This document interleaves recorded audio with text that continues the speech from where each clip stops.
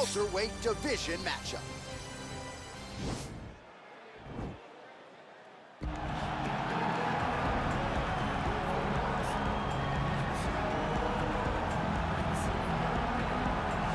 All right, so here he is, one of the better offensive takedown guys we have in the UFC, DC. And if anyone is well-equipped to speak to this, it is you. The opponent knows what's coming. At least to this point in the UFC, no one's been able to stop. He just has to keep him away. Because the moment this guy gets close enough to either grab a leg or make body contact, now you're in trouble.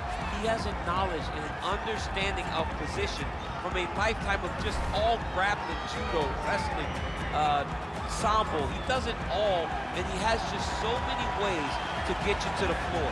This guy once told me that if he can get your leg, he's going to finish. Because he's going to give you so many things to think about, you will not be able to process and keep up with him, and eventually you're on the mat. It's unbelievable to watch him apply that knowledge to the mixed martial arts fight. And as the wrestlers say, this is not a guy you want anywhere near your bracket. No, you don't want him in the bracket. Well, pretty much every time out in the UFC, DC, this man has put on a striking clinic, and that is his methodology coming in here tonight. He'll try to keep the fight on.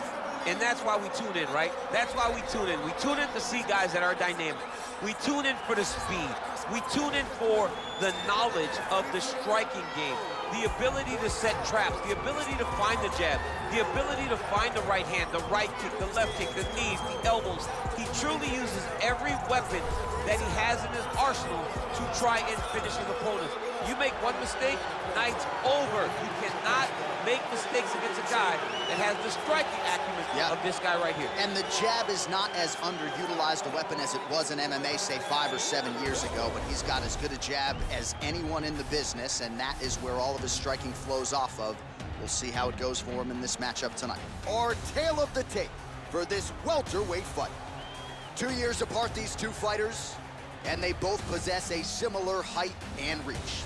We go inside the octagon. Here is Ladies and gentlemen, this fight is 3 rounds in the UFC welterweight division. Introducing first, fighting out of the blue corner, a mixed martial artist holding a professional record of 9 wins, no losses. He stands 6 feet 2 inches tall, weighing in at 170 pounds. Fighting out of Stockholm, Sweden, Khamzat Chimaev. And now introducing his opponent, fighting out of the red corner, a kickboxer holding a professional record of 18 wins, 3 losses. He stands 6 feet tall, weighing in at 170 pounds. Leon Rocky Edwards.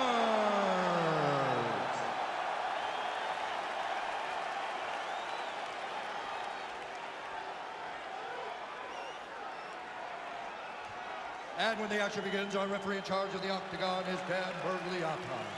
So Dan Bergliata shares the cage. You ready?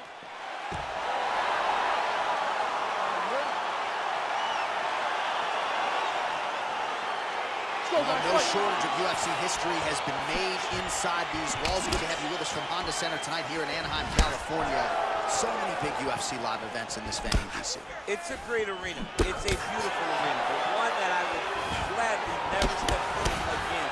I may be the only guy to lose 2 UFC championships in this pit of hell. What a fantastic strike to throw at the exact right moment. He deserves this moment. Go finish this fight. And they are exchanging leather early. Oh! Well, he's connected. That one appeared to stun him. He's in trouble. He's got big knee. Back to the feet. Now goes in and secures the takedown. Big elbow. Elbows landing now. Back to the feet. All right, he engages in the single collar tie. All right, so now we are on the ground. Now he is in his wheelhouse. We'll see if he can get one of his submissions to pop here tonight. Now he has a headlock trying to pin his opponent's back down flat onto the mat. Look from the transition to an arm triangle to try to chase the finish.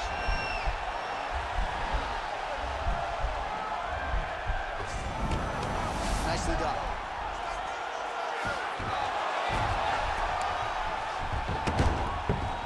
All right, closed guard now. You got to be careful, though. He's got a lot of submissions off his back. In-fight numbers for you now. 29 total strikes, and now landed for Leon Rocky Edwards.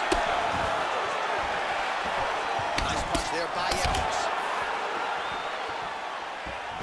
Whiffs on the straight right hand. Well, he has certainly found the range and staying pretty busy here. He's being busy, but it's also the timing and the accuracy that's allowing him to land. Beautiful level change. He's taking. Oh, he's back up again. You gotta like that. Look at the turnover in that kick. Take him down, cut him.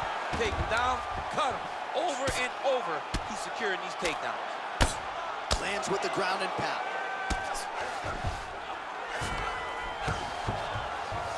Oh, and he's back up again. Single collar tie now. Big punch lands over the top. How's he gonna follow this one? And both guys really, oh, big knee! He needs to start looking to finish now because he's got his opponent hurt very bad. Oh! Driving punch lands. Oh, he got hurt bad! Now he's on top of him looking for the finish. Oh, he might be out. So under 30 seconds to go in what has been a pretty entertaining and active first round. Whoa! He's out! That was nasty! What a fight! Yeah, that right there is a high-level knockout, ladies and gentlemen. Crowd absolutely loving it. Just a perfect shot to end the fight.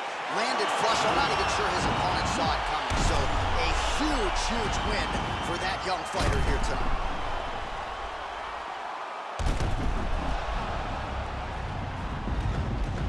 And there he is after a massive knockout here tonight. Near perfect execution and a seminal moment for him here in the octagon tonight. Ladies and gentlemen, referee Dan Bergliata calls a stop to this contest at 4 minutes, 47 seconds of the very first round. Declaring the winner by knockout, Leon Rocky